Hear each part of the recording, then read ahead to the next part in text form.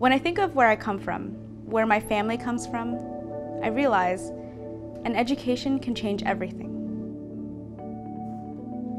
My mother grew up in a rural town in the Philippines with 10 brothers and sisters in a house with dirt floors and a thatched roof.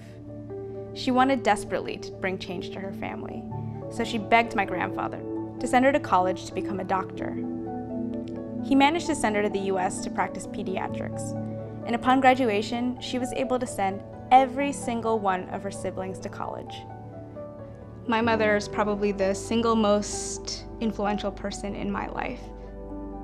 She's a tiny lady, but she's a force of nature. In undergrad, I was a history and journalism major, initially planning to go to law school.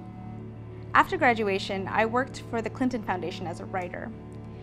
I was writing a lot about health, and it got me thinking that maybe the world of medicine is where I belonged because it made me feel so alive when I was writing about it. So I decided to go back to school.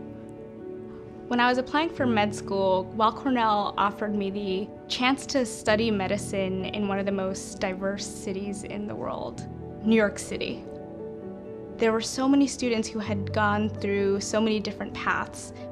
Not everyone went straight through undergrad to medical school and then off to residency. People tend to do very interesting things with their life, whether it was doing Peace Corps or they were opera singers. And I think that diversity of experience was really important for me.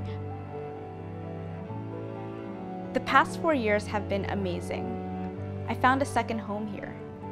This community has really changed the way I see medicine, the way I see life, the way I see friendship.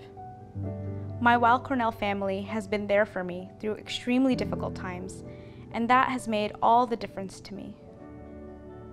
So I, along with a couple of my colleagues, created and founded this amazing mentorship program.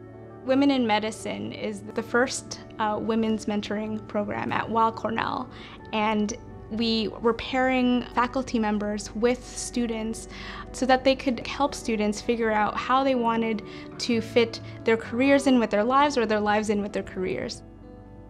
Dr. Kang and her mentorship was one of the reasons I chose internal medicine, and it's one of the reasons I co-founded the mentorship program. But you're gonna do an amazing job, I know it. And as I said, you're down the street. I know how important seeing mentors and getting their advice is to forming and shaping your career. In a couple of months, I'm going to finally be a primary care doctor. I'm going to work mostly with the underserved, probably in urban communities like the one I grew up in.